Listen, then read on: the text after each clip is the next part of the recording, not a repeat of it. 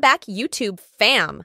We've got some exclusive details on Justin Timberlake had some of his fans disbelieving their own eyes after he gave a seemingly gravity-defying performance on Monday night. The singer kicked off his Forget Tomorrow World Tour with the first stop in Vancouver, British Columbia, and he wowed the Canadian audience with portions of his show in which he sang atop a giant floating platform suspended by wires.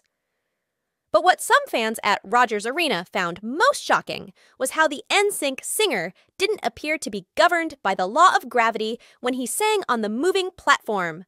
Photos and fan video from the event show the massive slab being tilted at a significant angle while he sang on the edge, yet he was able to remain upright without plunging off the stage and into the crowd.